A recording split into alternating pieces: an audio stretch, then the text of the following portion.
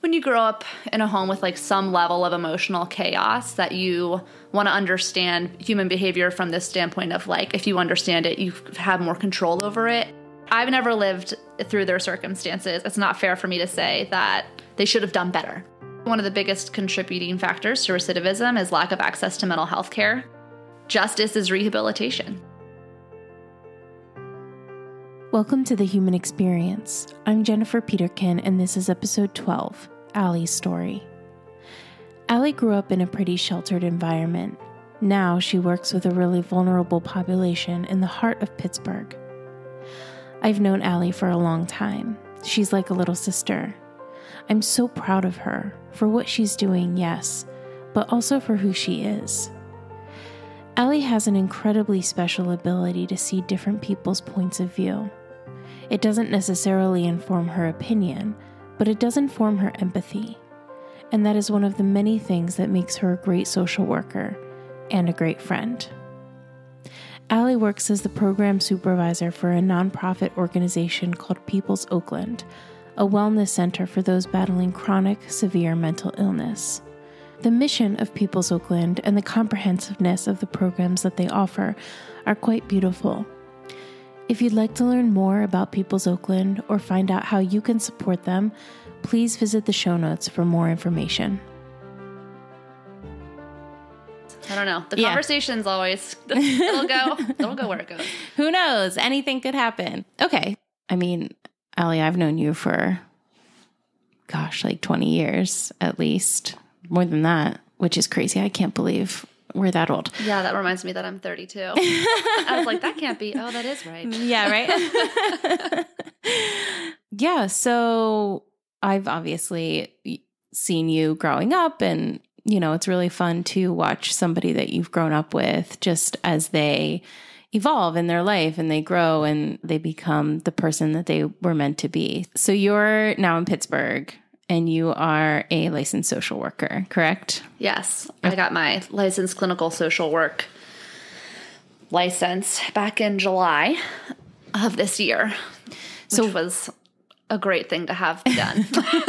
Right? Like, check that box off. Mm-hmm. So why social work? What got you into social work? I don't think I would have been in social work if it wasn't for my undergraduate internship, which was at Oakland, which is where I'm currently the program supervisor. Yeah, I had no interest whatsoever going into working with chronic, severe mental illness. I wanted to be like a private practice therapist one day. I think my upbringing pushed me to a psychology bachelor's track, right? Like I was like, I want to understand human behavior. I think it's really common when you grow up in a home with like some level of emotional chaos, that you want to understand human behavior from this standpoint of like, if you understand it, you have more control over it. And It's like a way of creating safety. And that's probably true for everybody who's ever gotten their bachelor's degree in psychology. They're like, what is up with people? I need to figure this out. I love that. So that was why I went to that was why I went into college and I was like, I know I want to do something with psychology because I want to have a better understanding of this. And then after I started, I remember specifically being very disappointed when I got my internship because I really didn't want to do it. And then after the first week, I was like, this is awesome. Oh, wow. I loved it so much, much to my surprise. And I don't remember why I was hesitant for it. I think I thought maybe it would be too overwhelming. I mean, I'd never done any kind of counseling at all. Mm-hmm. And my undergrad internship was not counseling. My undergrad internship was like hang out with people in our drop-in center and get to know them and learn what it's actually looks like to live with mental illness versus what like media may have told you it's like to live with mental illness. And, but yeah, I loved it. And then I never left. Luckily when I graduated, they had a few openings in the counseling department. That's a weird way to say it. We really only have one department. It's counseling. It's not that. It's a 10-person organization. We all do everything. But it was called a counselor position opened up. And I was offered that in May of 2013. And then I've been there ever since. Wow. It's been almost 10 years. Yeah. That's crazy. It is. It's crazy how quickly that has gone by. Yeah. Yeah. Mm-hmm. Never a dull day. I have to tell you. So explain what the function of People's Oakland is. So People's Oakland is a unique organization in that it would be hard to find a organization that replicates our model exactly. So we are entirely staffed, or almost entirely staffed, by master's level counselors. And we provide blended social rehabilitation with mental health counseling. So the social rehabilitation aspect, we have a social center or a drop-in center downstairs. It's a 4-floor facility, if I can give a visual. There's also a virtual tour on our website, www.peoplesoakland.org. So Yeah, you can always check it out. So we offer social activities for people to do together. There's a pool table, there's ping pong table, there's ample arts and crafts supplies, and counselors will always be in the drop-in center whenever it's open. And as members kind of hang out, get to know each other, engage, it creates a lot of opportunities for some social coaching, especially around, topics that are not necessarily appropriate to bring up in a drop-in center, or if their tone is coming across more aggressively than they realize, or if they're having a hard time asserting themselves. That'll happen a lot too. You have someone who feels uncomfortable, looks uncomfortable, they're uncomfortable, and they're like, they will sit there all day unless we assist them in being like, hey, I don't want to have that conversation with you anymore. Yeah. So it creates a great opportunity to get, the behavioral coaching. And then all of that is done in conjunction with individual and group counseling. So we have a recovery group every morning that everyone is invited to, and it's basically a peer support group. Come and share what you're going through today and what are some things that your peers can offer you as a way of support. And then we'll do different topic groups like DBT, CBT skills, things that help with symptom management. Because when you're dealing with severe mental illness, you're usually dealing with active symptoms that come up, maybe not all the time, but they will come up again. They will never be gone, but you will continue to gain mastery over them so that it's less disruptive. Yeah. That's incredible. It seems so comprehensive. And yeah, I've never heard of a organization like that before. How does the area kind of respond to your presence? Do you mean the community, or do you mean... That's the word I was looking for. How does the community respond to your presence? The community doesn't know that we're there. Our neighbors will oftentimes have people be like, I've lived up the street for 50 years and I never knew what this building was. I never noticed the building. I lived in Oakland for 4 years, and until I had a reason to be in it, I was like, oh, I've never noticed this huge building in the middle of this neighborhood. Yeah. So there's not, I don't have a direct community response to it. I will say our location is ideal because we have it's in Oakland, which is right by the universities, and we have a great intersection of students, right? We have probably 15 interns a year come through and for various departments, psychology, social work, occupational therapy, pharmacy, we run the gamut on interns. We also run on interns.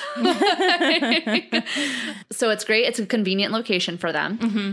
There's also ample Section 8 and supportive housing available in the Oakland area. So a lot of our members can walk to their home away from home. That's what it becomes for them. It's their community where they go to feel a sense of belonging. Yeah. And it's great that they can walk there. And then a lot of them received treatment through Western Psychiatric Hospital, which is also in Oakland, right up the street. Oh, perfect. So everything is walkable, which is great. I think that maybe that's better, right? That there isn't a community response. It means that you guys are doing your job to kind of destigmatize things. That's not known as some derogatory term where people that are not accepted by society go. It's just kind of it exists, but you fly under the radar a little bit. Yeah. I think that's a good point. We've never had a complaint. It's never been I don't want this organization in my community. If anything, the response is overwhelmingly positive when people realize what we're doing. They're like, oh, that is so important. We're so glad you're doing that work. But I would say the Pittsburgh community is generally really nice. So that's great. We've got that Midwestern vibe a little bit. Yeah, right? You're almost there.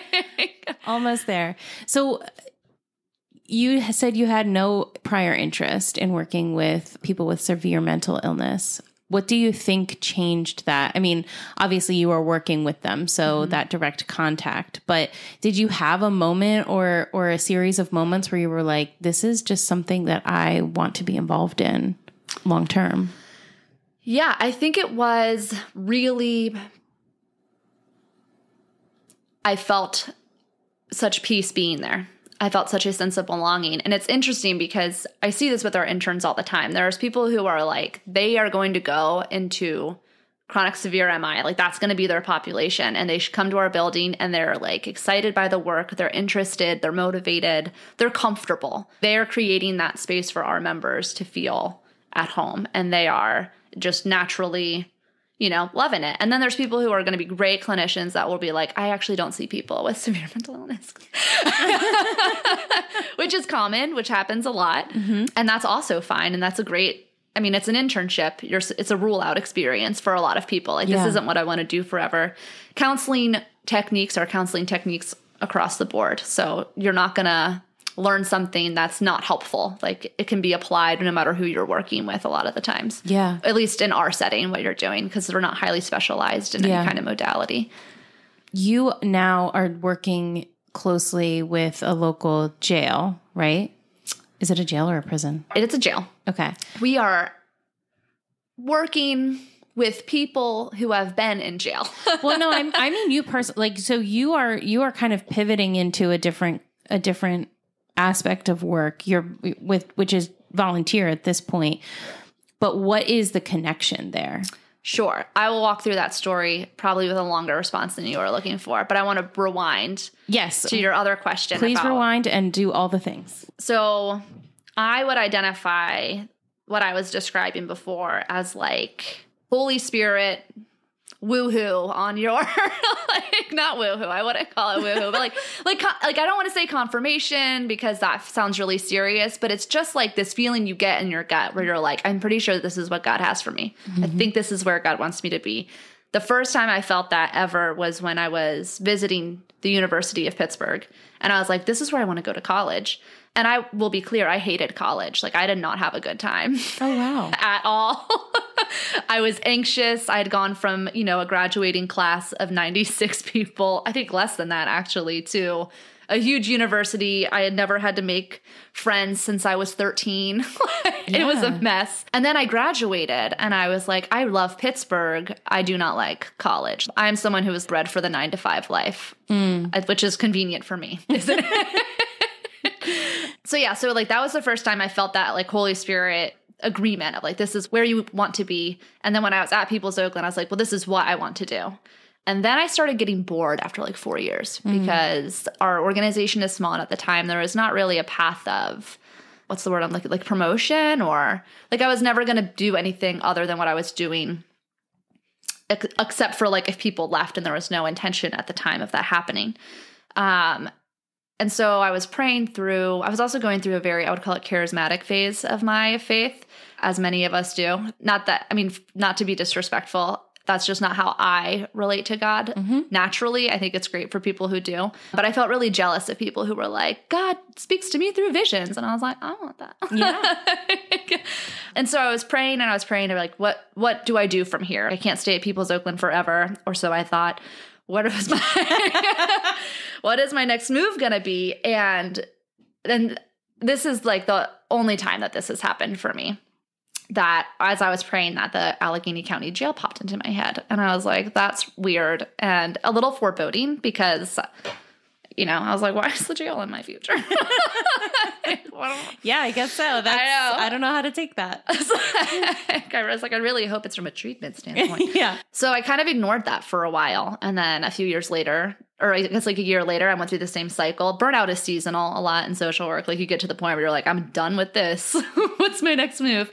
That happened again the next year, and I was talking to a friend, and she was like, well, maybe you just want to work with a different like population or setting. Maybe you would want to work with people who are incarcerated. Out of the blue, she suggests that. I was like, I do want to do that. So I finally follow up on this little Holy Spirit inkling, right? Like go into the jail. And there's this organization, wonderful organization called Foundations of Hope, which provides curriculum in one of the pods on the jail. It's a interfaith effort. So I haven't like looked at their website recently to know their language, but they're inviting anyone from a faith community to come in and provide support to individuals who are incarcerated. I will disclaim here, I don't think this is a recent change. We're not supposed to say inmates anymore, and I'm still getting into that habit. So if I say it, just flag me and I'll apologize again. Okay. Yeah, I'm not as well versed in the lingo, the appropriate language. So if you did say it, I actually didn't even notice. So I'm sorry. I don't know if I've said it yet, but it could happen. Just okay. Sorry in advance. I'm working on it. So yeah, all right. So they're providing curriculum in the jail, and I started volunteering to provide essentially it was like a CBT curriculum, or at least related to that. It was looking at criminal and addictive thought patterns and how we can change them so that we can identify like the ways that our thinking is leading us to justify or rationalize behavior that lends us to being in jail. So I taught that class for a while, and then I was in the process of getting my LCSW. So I needed more hours, and I also needed a supervisor. And the woman at the time who was the director of the pre-release program, which was the program I was a part of, suggested a friend of hers who was an LCSW providing supervision, and also was like, do you want to provide individual counseling to the guys on the pod on the weekend? Like, you could come in. And so I did that. I did that for almost 2 years. I would go in on a Sunday, and I would meet with like six or so people. We would only do 30 minutes at a time. And then I would receive supervision for that. So that helped me get my LCSW. It also gave me much more insight into what types of mental health struggles people in jail were having. And I was like, this is really familiar. I was like, sometimes people would be explaining to me their life story, and I would be thinking like, do you know that you have bipolar disorder? And they didn't. And I didn't tell them. That wouldn't be the appropriate context. But it happened a lot where I was like, okay, so we're seeing a lot of overlap in the mental health concerns people are having in jail and the mental health concerns we're addressing at People's Oakland. And that sparked the idea of like, we should have a reentry program at People's Oakland. We should help people get connected to treatment right away. And I think People's Oakland is ideal for this for a couple reasons.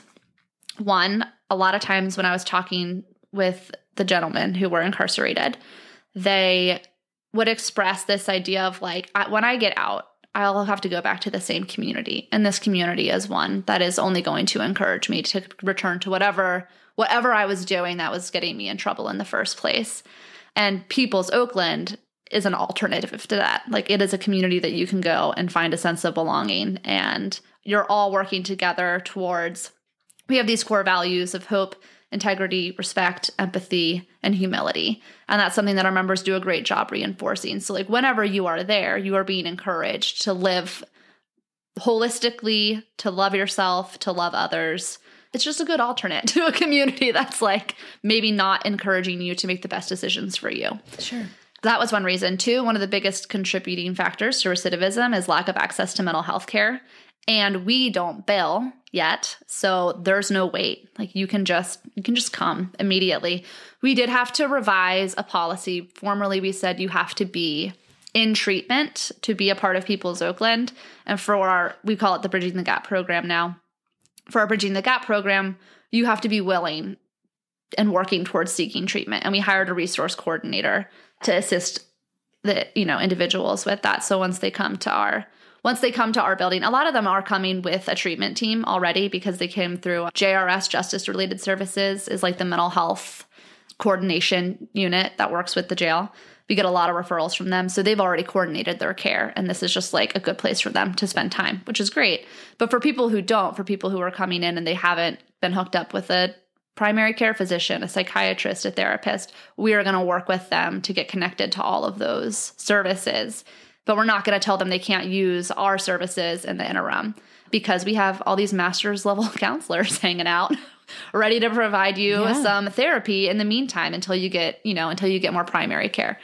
So that was another reason that I thought this would be it was a good way to meet a need that the community had.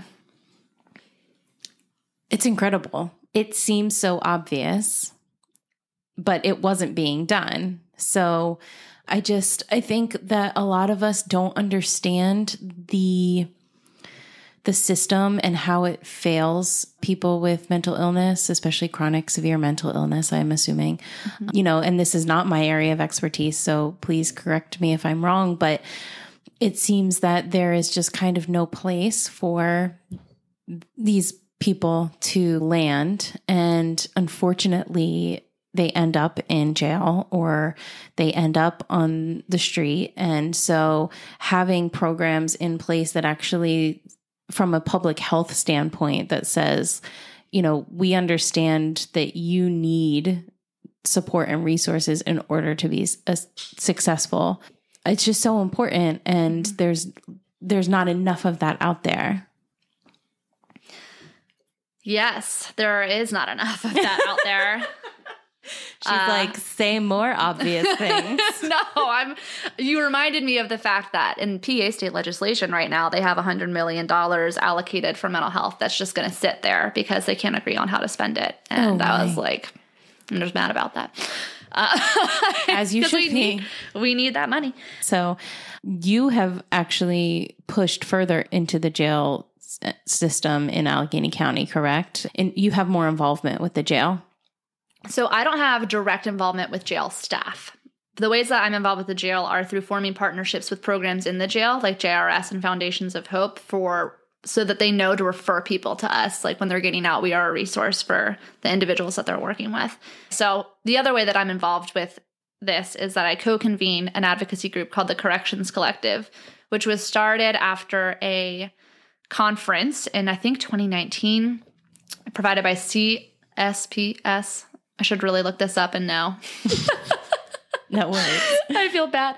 I'll get back to you on that information. But so they had this conference on the impact of mental health and the system gaps that are leading individuals with mental illness to be incarcerated. So one of the historical stories here is that in the 70s, we deinstitutionalized, right? So we had people who had spent their entire lives in institutions, and we were like, that's not effective. They'll thrive in their community, which was true. And then we sent them all into the community with very little supports in place. And so we were just like, oh, we need to figure this out. And that is actually when People's Oakland was formed. It was in response to that crisis of all of a sudden there's all these people with severe mental illness living in the community, very unsupported and not really sure of how to get their needs met. So that was how People's Oakland started. Big picture, macro level issue, a lot more people with mental illness are now just in jail, right? So they might not be in an institution treating their mental health, but they're in an institution. And that's, they call that like the revolving door of mental illness and incarceration. And it's something that I don't know that we found a solution for yet. But one of the things that would be helpful is to have more organizations that are providing treatment and care to, especially like substance use disorder. Okay, we need way more addictions treatment options for people who are being incarcerated because they have a substance use disorder. Incarceration's not going to help you with your substance use disorder. Yeah. And same thing with like individuals who are struggling with mental illness. They also need more treatment options available to them. So like alternative placements would be great. And we do have those in Allegheny County. We also have a lot of people who are incarcerated in Allegheny County. And it's part of the effort right now is to look at like how can we reduce the numbers of people who are going through jail. And one way that you can do that is to increase alternative options. So anyway, with the Corrections Collective that I co-convene, we are working to advocate for solutions that we try to identify through community collaboration. So one of my passions would be to see way more collaboration between community-based organizations and the Allegheny County Jail. I think it would be very helpful for individuals to have contact with their future treatment providers before they are released. They've never been in treatment before. They do not know these organizations. They can look at all the information online that they want to. They're probably not going to go if they don't know you. There's also a lot of stigma in treatment, and having someone interact with you and show you like we will be supportive of you, not stigmatizing of you or dehumanizing of you. Like this will be, a working relationship that you would enjoy is going to help them actually utilize the services that are available to them. So I'm hoping to see an increase in, community-based service provision within the jail. Also, the jail can't be everything, right? We can't have our jail be a hospital and a treatment center and all these things. We need these partnerships for it to not just be a really bad experience that leads to trauma and more behavioral issues. Exactly. Yes. So, man, I think that's so fantastic. What pops into my head is, there's more conversations now about public health and mental illness and substance abuse being a public health issue and not a criminal issue or a justice issue, right? Well, a Department of Justice issue. So as somebody who has very intimate and firsthand experience working with this population, what is the balance here between people need to be held accountable as much as they are capable of being held accountable, and also the government and community organizations need to understand that they need certain levels of support that other people may not need? Mm-hmm. So the word that comes to mind is like, what is just, right? Like, what is justice? And in my experience, and a lot of this is filtered through my belief in God and what I think the Bible says. Just me. I think justice is rehabilitation. Right? Like, why shouldn't it be? People are a whole host of factors lead people to commit crime, to engage in risky behavior, to do things that society says, no, you can't do that. That's not okay. And not that in there, and it's not okay. I agree with that. But people don't start from an even playing ground. I mean, where you were born, your socioeconomic status, your gender, your race, these factors have such influence over what you end up doing. And I think people don't like to acknowledge how much their behavior is influenced by outside factors, but it is. And and we have to work with people to be able to have the same opportunities that we have to make better choices. It's much easier for me to live within the constraints of what society says I have to live within because of my privilege, because I have parents who are willing to support me financially if a crisis arises, right? I have a full-time job. I have a house. I have a car. I have all of these things that make life so much easier and reduce the amount of stress that I'm under on a day-to-day basis. And I think we just have to consider that when we look at talking about justice and accountability. How can you argue that someone needs to be accountable in circumstances that you've never lived through, and you're not doing anything to promote that they would be in better circumstances? Sure. Yeah. And you kind of acknowledged this earlier too, where when you were talking about offering counseling within the jail individually, you kind of made an offhand comment of like, do you know you have bipolar? And like, has anybody ever told you that? And I think that is maybe a really important factor too. Like there's a lot of misinformation and a lack of education about mental wellness. And that also, I feel like, is very predicated on the environment in which you grow up. Is mental illness even talked about? Is it something that you're able to seek treatment for? Like, there are people that still say that mental illness isn't a thing, or it's not serious, or, was that something that you had access to get treatment for? Yes. Access is one thing. Like, did you have access to it too? Did your life make you willing to engage with it? Like, all the circumstances that have brought you to this point, did any of them encourage you to seek professional mental health care? Because there's a lot of stigma out there. And there's also, people have bad experiences with mental health care. People have experiences where their culture is not respected, where their circumstances are not appropriately filtered through a lens of their lived experience. I was having a conversation recently with someone who is a really strong Christian, and she went to a Christian counseling organization and shared openly. She was like, my experience was just not good. And she was saying, I don't think they understood where I was coming from as a Black woman, like what I was bringing to the table.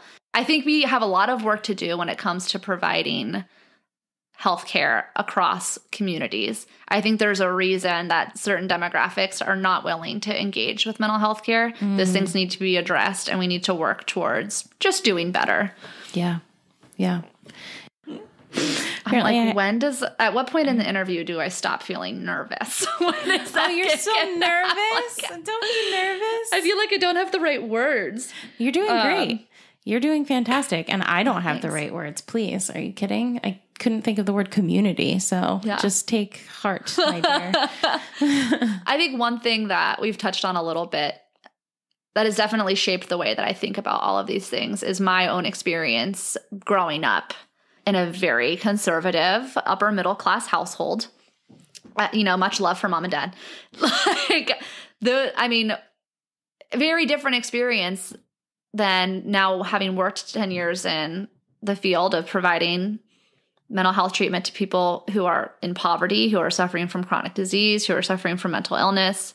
There's a lot more chronic related health diseases for people who are in poverty that we deal with a lot at People's Oakland. We're seeing it all the time. Type 2 diabetes, high blood pressure are probably the two main ones that you're going to see. So anyway, my point is there was so much that I didn't know because I had never been exposed to it. And when you've lived through that, it's really, really humbling. And it makes it so much easier to not get mad at people who don't know what I know because they have also not been exposed to it. And I think generally people struggle with that. We have expectations of they should have changed by now. They should make themselves aware of this. We tell ourselves if I was in their environment, I would be different than them. And come on, you don't know that. So I think that is like the perspective that I try to filter a lot of my opinions through. Like people who are incarcerated, I've never lived through their circumstances. It's not fair for me to say that they should have done better. Like they're doing the best they can. We need to help them do better if we want them to do better. Yeah, absolutely. And that's also, that's just addressing people who are incarcerated and should be. Let's not even get into how many people are incarcerated for no reason. Absolutely. That is such a good point too. And it's hard to change. It's hard to grow in something that, like you're saying, there's no exposure to.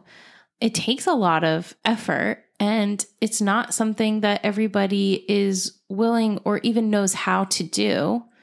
So that's a really interesting perspective that you bring to the table. Like, I used to be this, I'm now this, but I understand where I was, and therefore I understand how that community still thinks and how they don't know what they don't know. And how even if you become aware of a different perspective, if your environment is not one that is embracing that perspective, it is hard to hold it.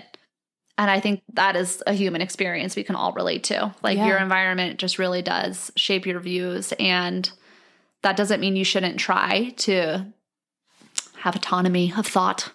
But don't let the pride you have for your autonomy of thought justify you judging somebody else for not living up to your standards that you think you're living up to. And there it is.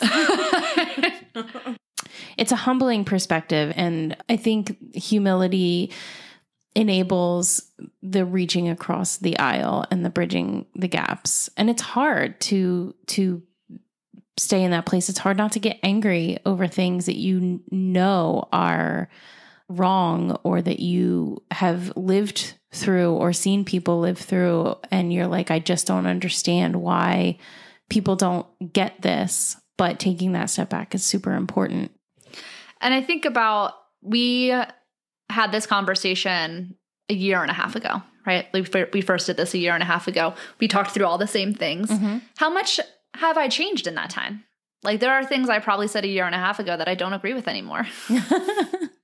People change. Yeah. We're bad at that. We love to go 10 years ago, this person, they said this, and now they're saying something different.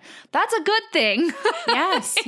We want people to change and grow as they filter their understanding of life through experience. That is a healthy process. I think that also can help reduce the amount of anger we have for people who aren't thinking like us at that moment. Yeah, sure. Yeah, if you look back at yourself in 5 years and you're the exact same person, then that's probably a problem. So just a little PSA. So you have really grown to love the area that you live in and work in, and it has become your community. It's wildly different from where you grew up because you're in a city and you're in an urban setting here, and you grew up in the suburbs, upper middle class, you know, all of the bells and whistles that come with that. So what was the process of kind of integrating yourself into a different setting, and what made you stay? Work made me stay. Yeah, I planned, if I hadn't gotten the job at People's Oakland, I had this fantasy that I was going to go live in Washington, D.C. and like work with individuals who were experiencing homelessness there. I don't think I would have been great at that. Why Washington, D.C.? I had a great time partying in Washington, D.C. throughout my college years. And I was like, let's do this more. Yeah, I had friends that I think still are super cool that live in DC. Okay. And I was like, I think that would be great to be a part of this all the time. It's not what God had for me, and that's fine because my life has turned out to be pretty great. But yeah, work kept me here. After a year of working with everybody else who already had their master's degree, mostly in social work, I decided I needed to get my master's degree in social work. And I am glad I did because I guess the options when you're thinking about counseling, like social work is one of them. Then there's more clinical counseling tracks that you can do.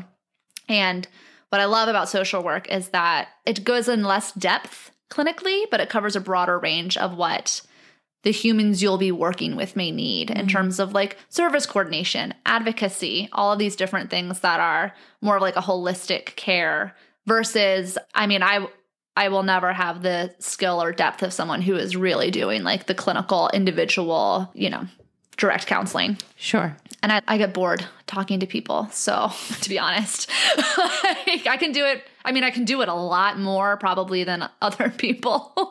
But after a while, I'm like, I want to do something else. Yeah. So this is a really good fit. Yeah. It was a good fit for me. And then I lived in Pittsburgh apartments from 2012 to 2016. And that was a wild 4 years because... And you can feel free to steal this idea and produce it, but like Pittsburgh slumlords could be a real, real reality show. The last apartment I lived in, the bathroom in the apartment above mine would pour into my bedroom. And when maintenance came to fix it, they used my bath towels to soak up the water and then left them in my tub and never fixed it. So my dad was like, and I was like 26 and I was like, I have to pay my rent here. Like I'm under contract. And my dad was like, we're leaving and we're not going to pay them any more money. And so he very generously helped me purchase this home, which is in Highland Park. And I love Highland Park. Highland Park is a great neighborhood to live in. It's gorgeous for one. It's by the zoo. If you like the zoo, it's by the rest of the city. So yeah, it's great. Yeah. And I appreciate the diversity of thought here. And I get that diversity. I mean, Pittsburgh is blue. It's not purple. It's not red. It's blue. But if you go to church, you're going to find a vastly different mindset than when you're at work, working in social work. So I've really enjoyed being exposed to the gamut.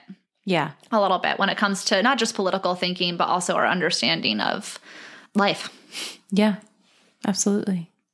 I just think that's something that you specifically do really well is you're so open to what anybody, like you don't let people get away with saying hateful or bigoted things, but you're so open to where people are and meeting them exactly where they are and just being genuinely okay with them as people, which I think is a really important skill set that many people don't have because it's a really difficult skill set to hone, mostly because you don't actually meet that many people that think differently than you. Mm-hmm.